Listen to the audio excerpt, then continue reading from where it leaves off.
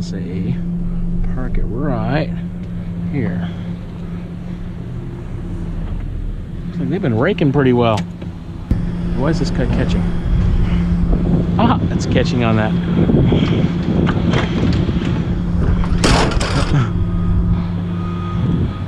Wow.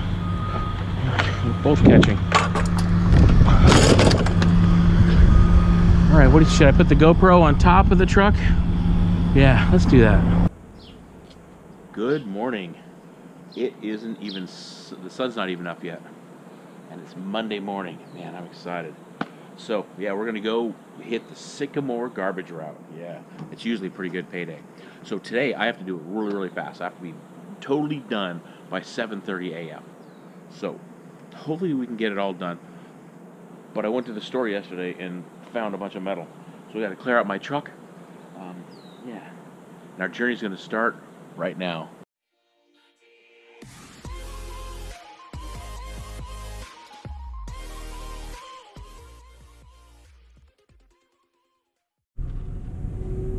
Okay, it is 6:12 a.m. and I am in my natural environment, hunting on the prowl. I shouldn't say prowl, that's not the right word. I take that back. I'm looking for scrap. It looks metal, and it is. Alright, some type of a feeder. Ugh. Stuff in there. Well, it's all going to the scrapyard. Anything else good? Nope. And I see a little box fan.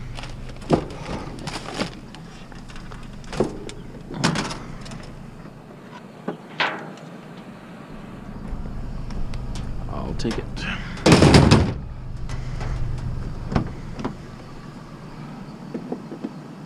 And it's such beautiful weather lately. I can't get enough of it.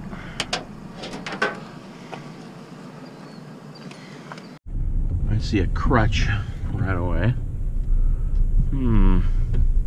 What else is there? Let's go find out.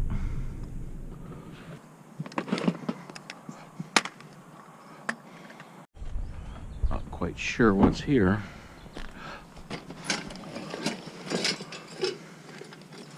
Look really nice, actually. But where they're going is going to be much nicer than the landfill dirt hole that it was bound to go. What is that? Glass. But it goes on that shelf thing. Fake flowers. Printer.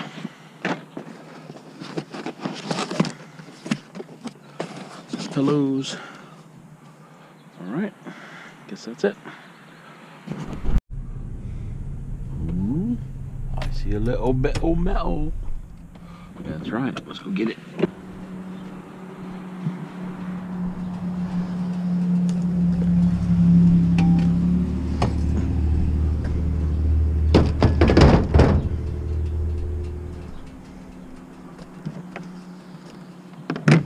Ooh, a lot of paints and things. Is that metal? Can't quite tell. Yeah, it's metal. Or aluminum, maybe.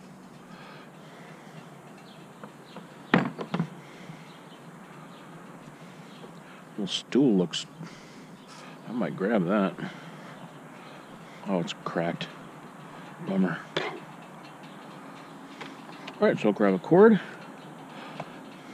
That's it.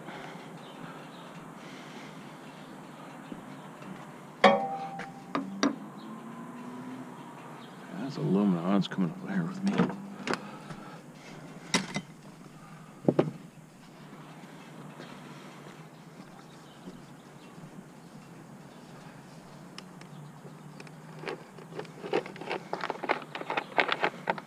This thing has seen, it's had a good life.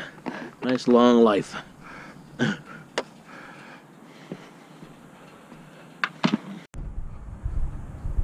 Is that an extension pole? Or just a rusty?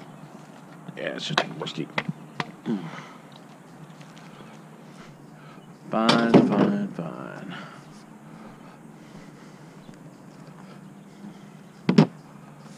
Okay. There's some bugs out already. Thought those guys wanted to sleep in. Alright, what do we got going on here? Looks like we got a tank. You know, just in case someone wants that, I think I'm going to leave that alone and not cut the cord. Because it doesn't look bad at all. Maybe it's a guinea pig cage. I don't know. Oop, I'll take it.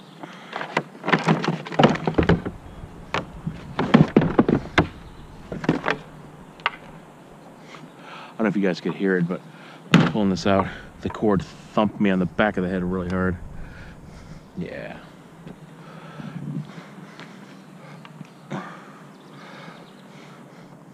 Is it? No. I thought those were cords for a second, but they're laces. They're really nice.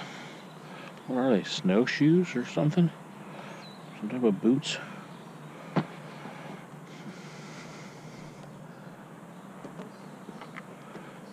A little bit of metal.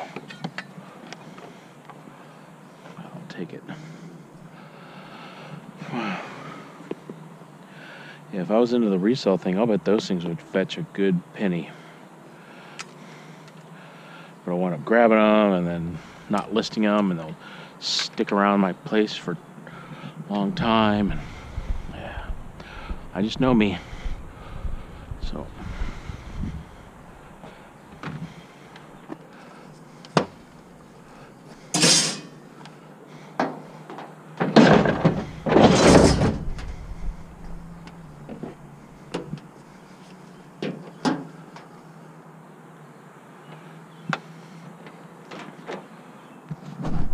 Look what I'm rolling up on. Oh yeah. What's up, Mr. Lawnmower? Yeah, you need to get in my truck. What's that called? A yard man? Hey, what's up, buddy? A yard man. Yep, they took the fuel out of it. That's good. So the garbage man would have taken it and buried it. Yep. Alright, get in my truck.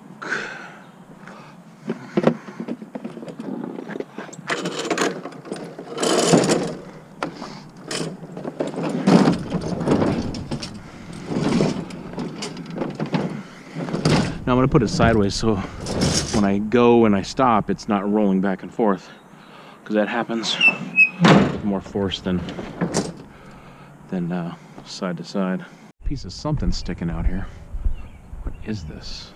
Part of a chair? Table? Easel? I can't tell.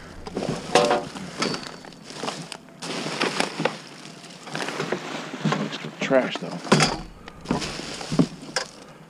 Oh, this stuff. Yeah. Get off my scrap. And my hands.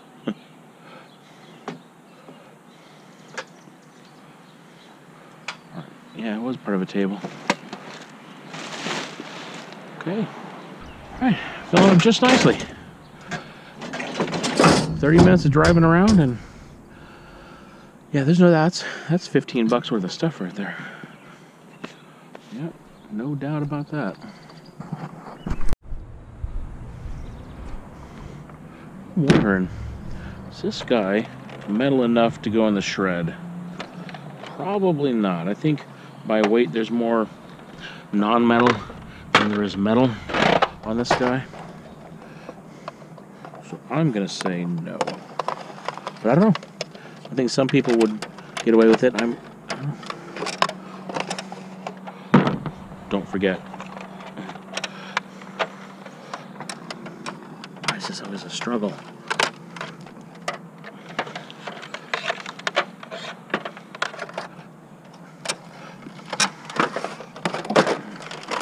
Stay. See why they threw it away. The base is broken. maybe some screens. I see some metal. Actually, I see there's two good trash piles. One right there where those workers are, and this guy. Yeah. All right. So what's going on here?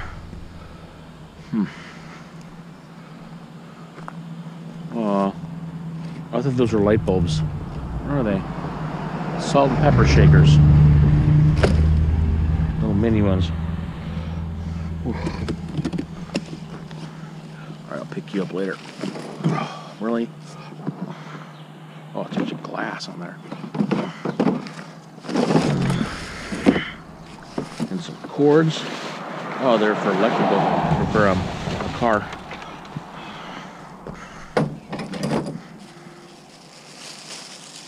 Those are for spark plugs, spark plug wires. Look how loud those tires are.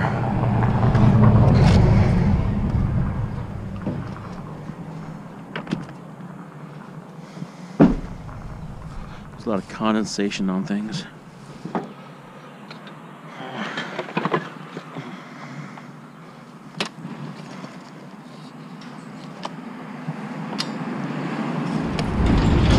In there.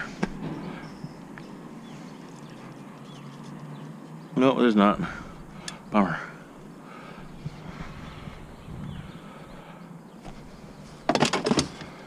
Oh, they all have the glass in it. Oh, this one.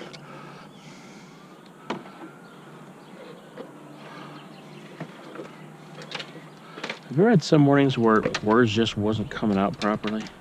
Yeah, that's me today. Ugh. See. Don't spill the dip spit. That stuff just reeks of that dip.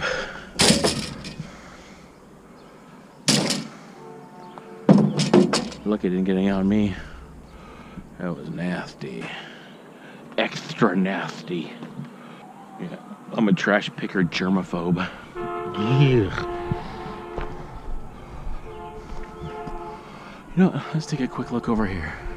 I think I saw something.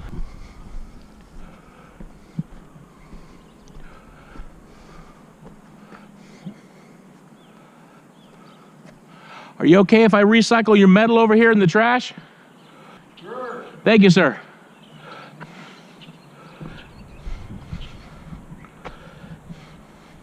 Oh, looks like a little bit of popcorn or something. What's that? Can I take it? Sure. Thank you, sir. All right. Yeah. I don't think the garbage man really wants it. No, and I'll recycle it to get at the scrapyard. So, all right, thank you.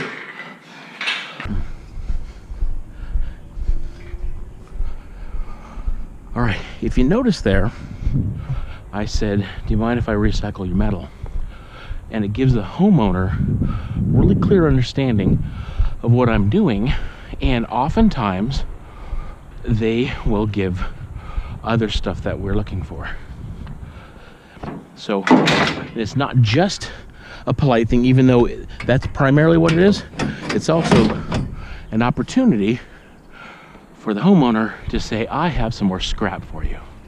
So without me saying, hey, can I get some scrap? Do you have any scrap I can have? You see the difference?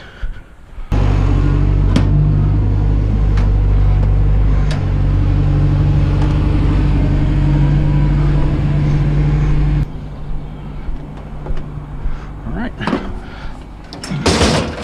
Filling up nicely.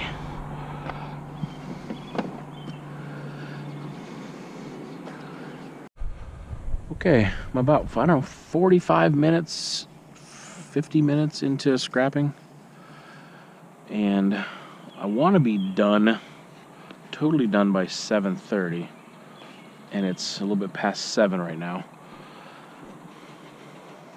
I like this cover, it's nice.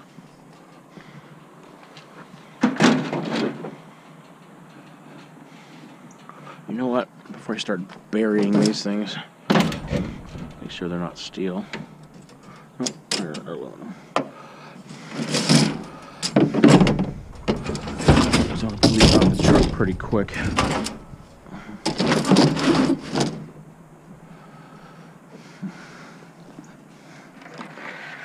This is a well-used fire pit. Yep. And this is the way you do it. If you have metal, put it out on the curb and we scrappers will come and get it. That's right. This is heavier than it looks.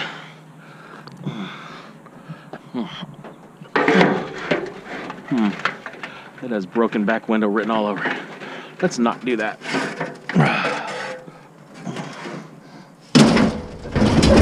There we go. Okay, good stuff.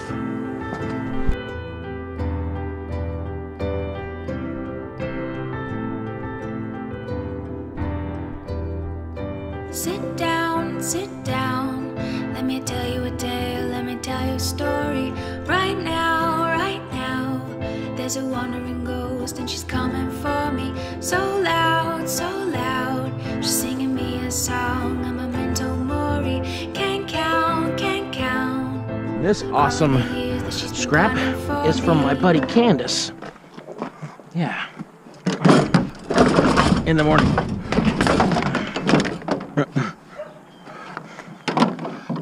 Ooh, that does not smell good. All right.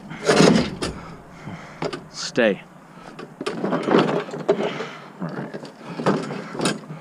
Okay. Good stuff. Okay, so I took the aluminum screens and put off with my other aluminum.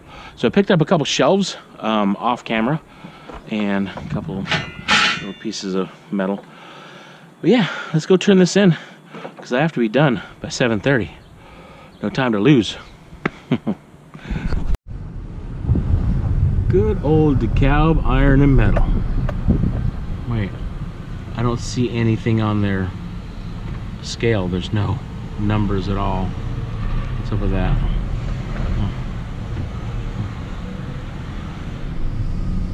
Uh-oh.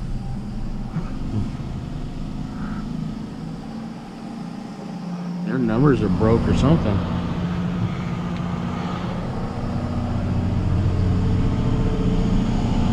This is not good. There's no numbers. There's no humans. Uh-oh. SpaghettiOs. Alright, how long do I sit here before I run in there?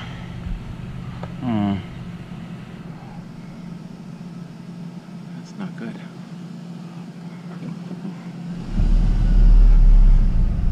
Alright, hopefully they got my numbers right. I'm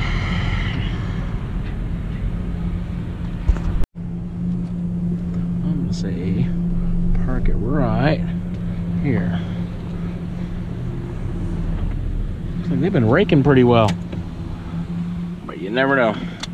All it takes is one nail, I guess, right?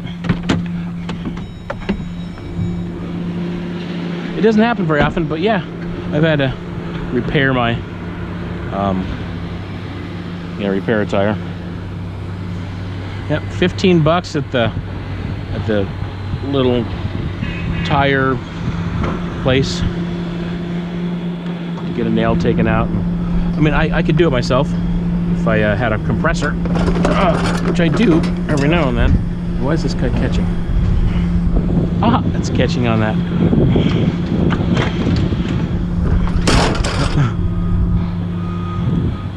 Wow, they're both catching. All right, should I put the GoPro on top of the truck? Yeah, let's do that.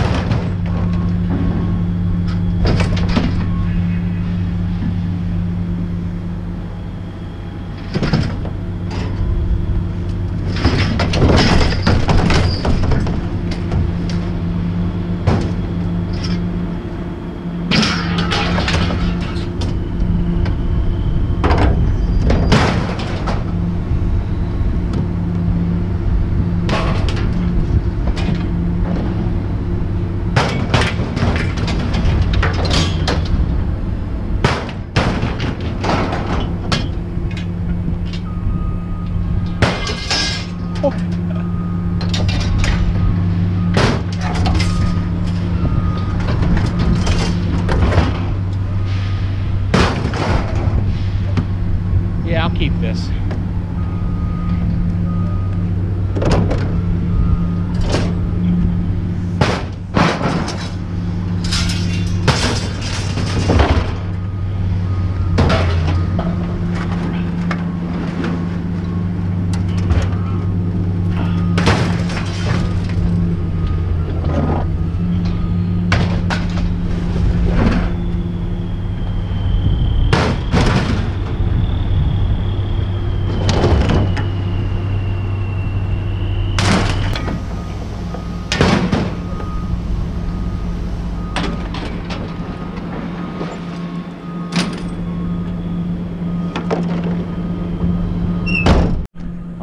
My guess is 25 bucks.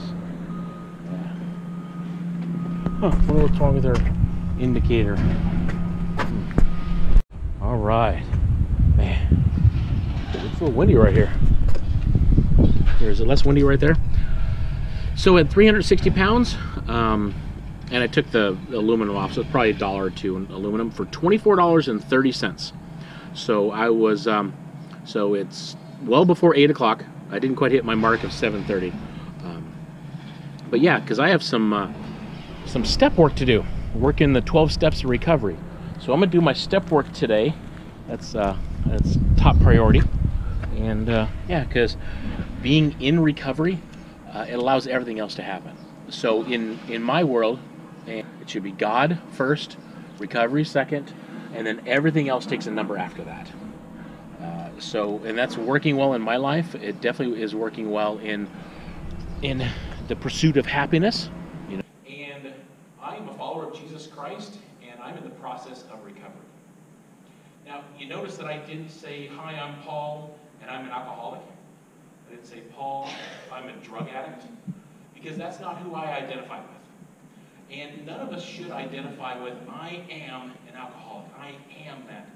There's a place for that in the groups of Alcoholics Anonymous and in Narcotics Anonymous and those other type of groups, because a lot of times we look at that very first step, which we're going to go through here in a second, and we're like, you know, I need to be powerless. I need to have God to be my Savior. I need to have God as the one that I look to. And so we say that I am an alcoholic so that I realize that I have a problem, that I need a solution. And it says, those of us in the process of recovery, those of us that are actually saying, you know what, I am trying to be in recovery. Here's what we know, that we are powerless without God. I am going to drink. I am going to use drugs. I need God to help. I need God to intervene. Here's some scriptures that back that up. It says, blessed are those who know they're spiritually poor. I don't have everything that it takes. I need God. And that's in Matthew 5:3. Blessed are those who mourn, for they shall be comforted. Why am I mourning? Because I'm spiritually poor. I don't have it already to Jesus, and this is really tough. That's why I'm mourning.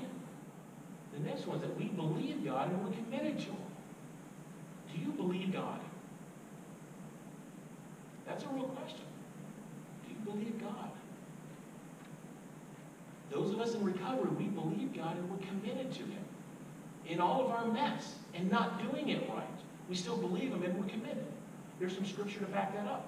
Blessed are the meek. I don't have it. I'm actually really small, God, and I need your help. Humble yourself before the Lord and He will lift you up. James 4:10.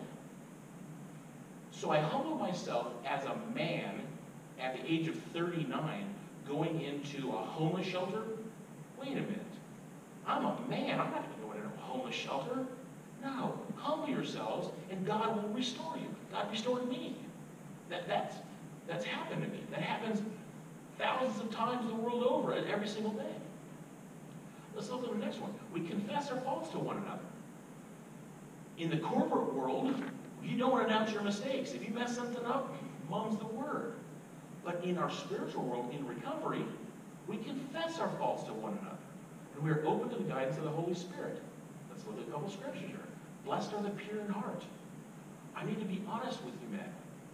Let's have a talk. I've been thinking all kinds of crooked. Let me let this stuff out. Okay? It says that blessed are the pure in heart. Therefore, confess your sins to each other and pray for each other, so that you may be, what? Healed. Wait a minute. God, you're telling me that if I confess my sins and we pray for each other, that we can be healed? We can actually have these issues that I was talking about? Press that button and they're gone? That kind of healed? Yeah, that's exactly what we're talking about here. That's in James 5:16. Let's look at this next one. If we confess our sins, he is faithful and will forgive us our sins and purify us from all unrighteousness. Wait a minute, God, you're saying that if I confess and if I'm doing what you're commanding, you're going to purify me? If you just drink purified water, it's a lot better than tap water or water from the lake or the ocean. Yeah, he's going to purify us. And that's in 1 John.